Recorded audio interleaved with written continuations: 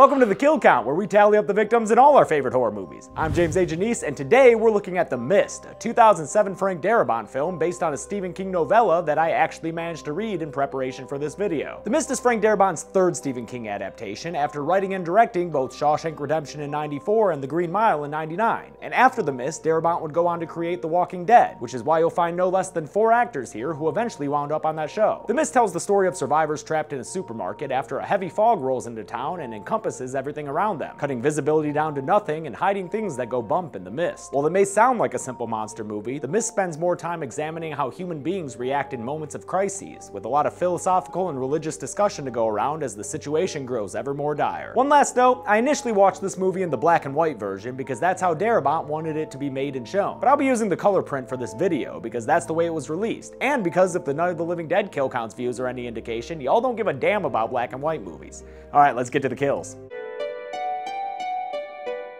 The movie begins with a storm in the small town of Bridgeton, Maine. Local artist David Drayton takes his 8-year-old son Billy and his wife Stephanie downstairs to weather it out. Good call, Dave, because this one's a doozy, as evidenced by the giant tree popping in through the living room window that night. While surveying the damage the next morning, they find another tree has fallen and smushed their boathouse. As they look across the lake, they notice some smoke on the water, but luckily no fire in the sky. David walks over to his neighbor Norton, an attorney played by Andre Brower, to exchange insurance info since it was his tree that broke his boathouse. Norton's had a bad morning too, since the storm also claimed his prized car. David offers his condolences, even though they have a fraught relationship, Norton having sued David in the past over property boundaries. Man, boathouses, prized cars, property boundary disputes? What kind of mist does a guy have to walk through to have those problems? Norton hitches a ride with David and Billy to head into town for supplies. On the way, they see a bunch of trucks heading to a nearby military base. The Arrowhead Project? Any idea what they do up there? Missile defense research, I'm sure you've heard the stories. Between that and all the radio stations and phones being down, something's clearly gone wrong. Inside the store, we meet some of the ensemble cast. The most important are Ollie, an unassuming looking guy who I promise you will love by the end of this movie, and Mrs. Carmody, played by Marcia Gay Harden, who I promise you will hate with every fiber of your being. Others include Irene, an elderly school teacher, and her friend Hattie, a trio of military dudes from Arrowhead, including Private Starkiller Jessup, who has the eyes for store employee Sally, and Amanda Dumfrey, Irene's fellow school teacher who's new in town. A military police officer shows up at the store to tell the soldiers that their leave has been canceled, and after a bunch of emergency vehicles drive by, a siren goes off.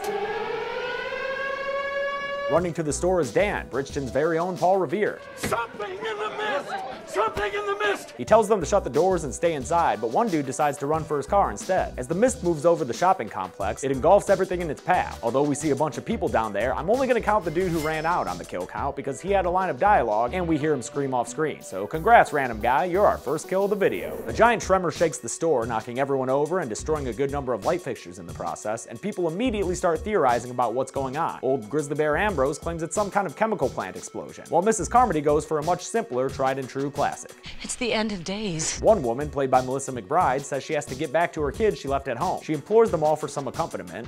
Won't somebody here see a lady home? But everyone diverts their eyes, so she leaves the store without them, heading off into the mist alone to go find Terminus, or save her kids. Sometime later, David heads into the back room to get a blanket for Billy, and finds the generator smoking! He's all like, somebody should stop this! So he turns it off, but on his way back, he hears some really loud creaking and sees the loading dock gate get bumping. He asks Ollie and these two mechanics, Myron and Jim, if they heard it, but they just think he's hearing things in the dark. They're joined by another store employee, Norm, who I didn't mention earlier because I figured everybody knows his name. They all head to the back room, where Myron says something's blocking the generator's exhaust port on the outside, so Norm volunteers to go out there and unblock it. David tries to stop him, but Jim calls him a big ol' sissy. They open the gate a bit, and while they're laughing at David's sense of caution, a tentacle slithers in and grabs Norm's leg, tripping him to the ground. David tries to save him as the mechanics freeze in fear, and the tentacles rip skin from Norm's leg and neck. Ollie's a G though, and grabs a fire axe, but before he can bring it down on the tentacle, Norm is pulled away. The tentacles keep on coming, like pop-ups on a hentai site, and Norm is dragged out to his death off screen for a second kill of the movie. When David and Ollie get the gate closing again, the tentacles start to retreat, but David breaks him off a piece of that squid-like arm and closes out a wonderful action horror sequence. After David rightfully punches Jim in the face for getting Norm killed, they come out of the back room and David changes his shirt while talking to Amanda. Girl, she don't mind. The fellows are all shook up, when they realize the entire front of the store is plate glass, so they start doing what any good American does in times of stress, drinking beer. They try to recruit Norton to help them warn everyone since he's a big shot, respectable attorney, but he doesn't believe them one bit, thinking they're playing a trick on him since he's an out-of-towner and as payback for the time he sued David. Their little spat attracts the attention of everyone else in the store, including owner Bud, who threatens to write down everyone's name for drinking the store's beer. Write down your names. I will.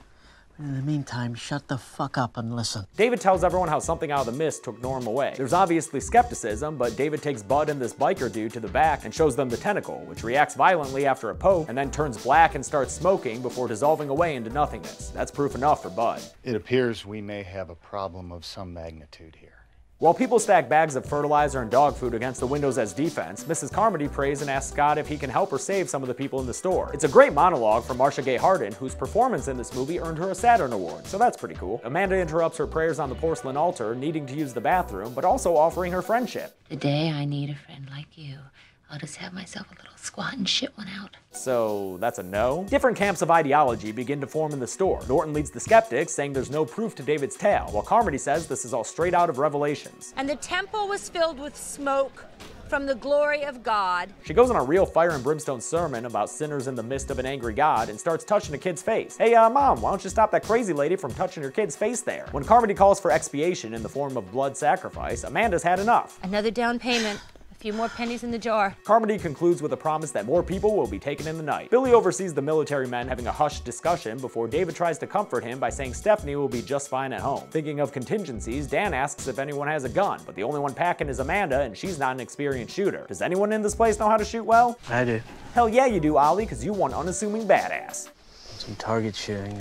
State champion in '94. Norton's had enough and prepares to leave with his group of skeptics, and Biker Dude says he'll go with them just to grab a shotgun from Ambrose's truck outside. He also agrees to tie a rope around his waist to let everyone know how far they make it in case anything happens to them. Carmody taunts them as they go outside, but they press on regardless, and this is the last time we see Norton and his crew, so I'm going to add him and his 6 nameless red shirts to the count right now, meaning Jake Peralta can look forward to a promotion. 9-9? I think it's safe to say they're dead, since something obviously goes awry when the rope first goes slack and then is pulled out with such speed that it burns David's hand. The rope is pulled skyward, then falls slack again, and when David reels it in, it looks like he caught a big one, or half a big one anyway, as he drags the biker's lower body towards the store, confirming his death and pushing our count into double digits. Night settles in and we get a non-book scene between Jessup and Sally in the back of the store, so that we can care more when one of them inevitably dies. Yeah, build up those pathos points. Out front, we get the first good look at a creature from the mist when a bunch of big nasty bugs start crawling all around on the windows outside. Their presence just serves as more evidence in Mrs. Carmody's mind. Locusts upon the earth.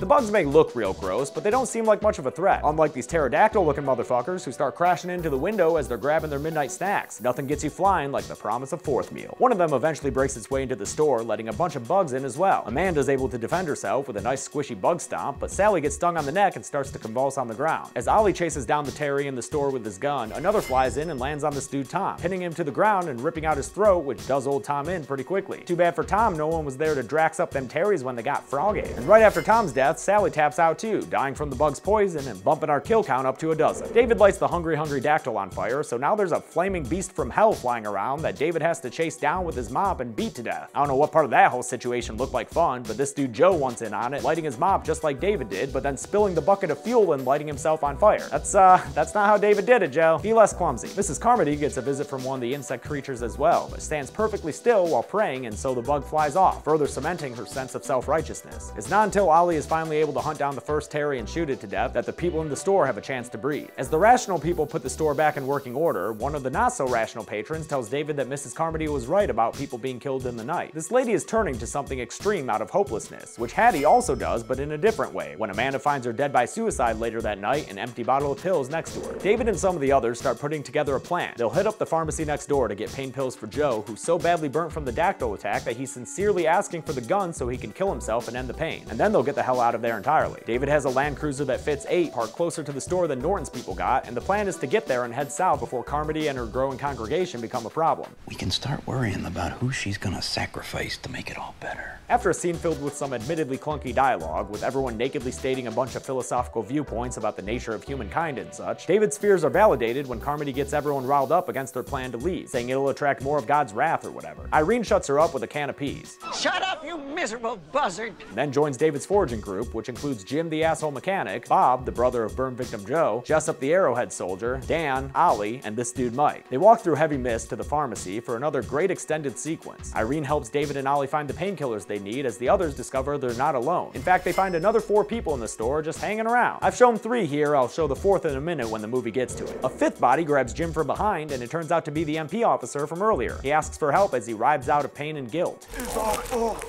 awful. Then up from his skin comes a bubbling crawling spew. Spiders, that is. Black Death, bridged in bugs. He falls to the ground and dies when his back bursts open to a whole host of these baby nasties. Mama spiders start showing up, including in a shot with that fourth anonymous body, and the webs they shoot at the group appear to be acidic. One of the webs wraps around Bobby's leg and messes him up real good, and as the gang starts to retreat, another hits Mike in the face. He drops to the ground and is quickly swarmed and eaten by baby and mama spiders alike. It's a good old-fashioned family dinner. Through the power of Ollie's firearm, Irene's homemade flamethrower, and Dan's proficiency with piercing weapons, they're able to escape the massacre, but not before Bobby succumbs to his leg wound and bleeds out to death, left behind by Jessup and David on the floor of the pharmacy for spider chow. They get back, and the tale of their adventure causes a panic in the rest of the store. Sometime later, David wakes up from passing out to the news that Joe has passed away during the night via infection from his burn wounds. So we'll add him to the kill count and just take a minute to reflect on how much that pharmacy trip was all in vain. Seems like all it really did was inspire another passionate sermon from Carmody, who's now converted a whole bunch of people to her cause, including Jim, the asshole mechanic. That's good enough reason for David and his crew to decide that now's the time to make some moves in GTFO. Before they leave, David wants to get some intel from the soldiers since that MP officer was saying this whole thing was their fault. Jessup claims ignorance, and so they go to look for the other two, finding them in the back room where they've hung themselves. Apparently the Arrowhead Project was responsible for this whole thing. Something about portals to other dimensions and the storm messing up their power. It's never fully articulated, but that's what we're working with here. As Jessup pleads innocence to David, he's grabbed by Jim, who takes him out and throws him to the ground in front of the rest of the survivors, blaming him for bringing down the wrath of God. Carmody takes this thread and runs with it, spitting a whole yarn about how pissed off God is at us for messing with Mother Nature. In the ensuing frenzy, Jessup gets beaten a whole bunch and eventually stabbed by the butcher, Mr. Mackey. I just wanted a little expiation, okay? Mackey and the other rabid devotees crowd serve Jessup straight out the front door and throw him to the wild, where he comes face to face with an MacLeod-looking beast who snatches him up and pulls him back into the mist to eat. At least they'll always know how big Jessup's hand was. The next morning at dawn, David's group gets together and tries to make an exit, but Carmody stops them. Yeah, we need a cleanup on aisle 1. There's a crazy religious fanatic with a knife. I am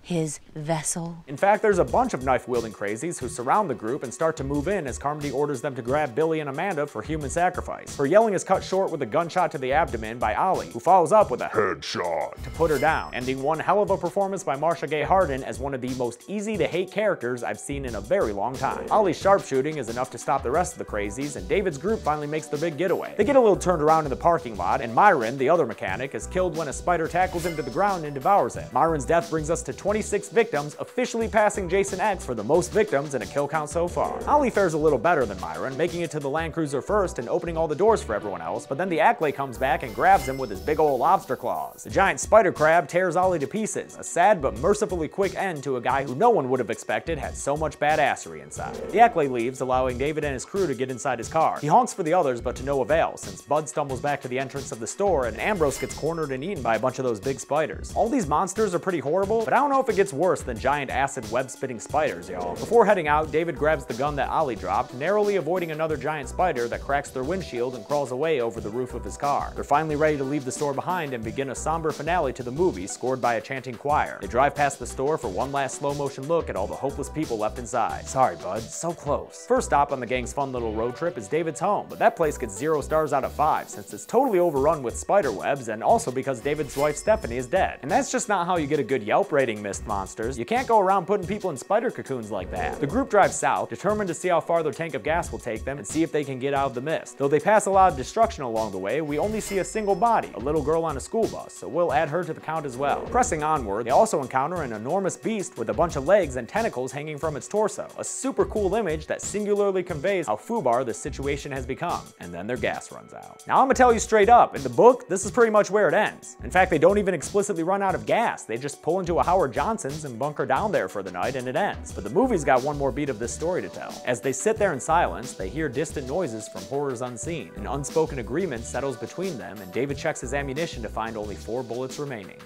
There's 5 of us.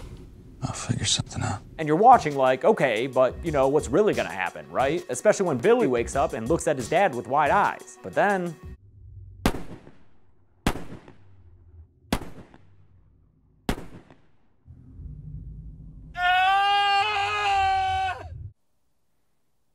Really?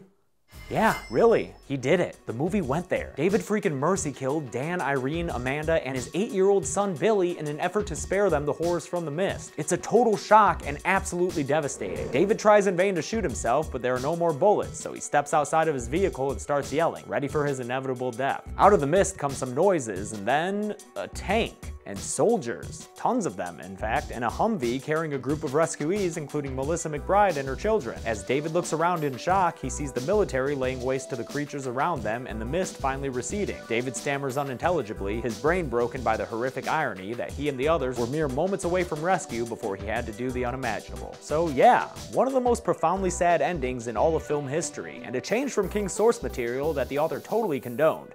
There are also a few more explicit kills than in the novella. How many? Let's find out and get to the numbers. Something in the mist! Something in the mist!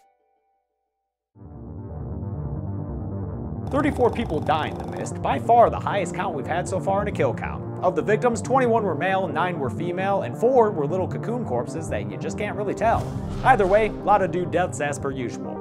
With a runtime of 126 minutes, that comes out to a kill on average every 3.71 minutes, which is like, wow, you crazy mist. Golden Chainsaw for coolest kill goes to the military police officer. It's got some great effects when he shows his bubbling chest, and it's awesomely disgusting the way his back breaks open to hatch 1,000 tiny spiders. Dull Machete for lamest kill goes to Norton and the 6 red shirts he leads out into the mist, since it's the most off-screen of all the off-screen deaths. And that's it. The Mist has gained a reputation for one of the saddest movie endings ever, and I was lucky enough to not have it spoiled before watching it, so goddamn did that hit hard. Next week we're getting into the Halloween spirit with Trick or Treat, and listen, I'm sorry I'm not able to cover Michael Myers right now, but when I do, I want to be able to cover all 10 Halloween movies, and I definitely don't have the time to do that right now. So until next week, I'm James A. Janice. This has been The Kill Count. Hey guys, thanks a lot for watching my kill count for The Mist. I want to thank some of my patrons like Dylan Tavares, Ellen Rilpley, and Jeremiah Walton. I know that my beard is gone. I had to shave it for my Pennywise costume. Go to my Instagram to check out pictures. It looks great. Don't leave comments talking about my face, because if you do, I'll know you didn't make it to the end of this video. Don't cut short my watch time, motherfucker. Expiation!